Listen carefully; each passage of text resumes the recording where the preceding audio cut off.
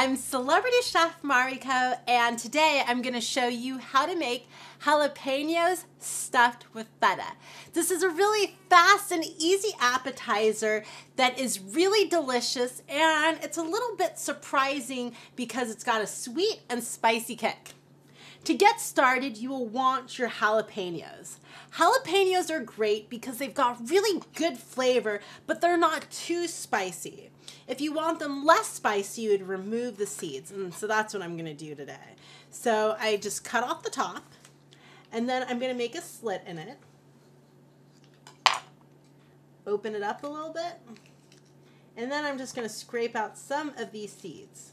You'll want to be careful touching your eyes after handling the jalapenos because it burns. And I've actually had temporary blindness from habanero seeds, so you'll want to be careful.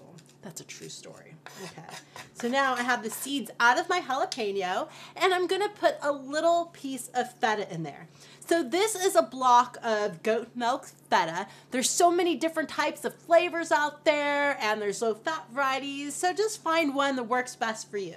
So I'm just going to cut a little piece, and then I'm going to cut that again into a piece that's big enough to fit inside my jalapeno.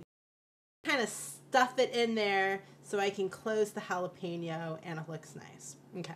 Now I'm just going to put my feta stuffed jalapeno on a plate, and then I'm going to give it a drizzle of honey. This is a really surprising appetizer because you would normally not serve honey with the jalapenos, but it's a really great addition because it goes with the tartness of the feta and the spiciness of the jalapeno, and that just looks pretty. Okay. Then I'm going to give it a little garnish of fresh ground pepper. And it's ready to serve just like this. This is Mariko showing you how to make jalapenos stuffed with feta. Enjoy.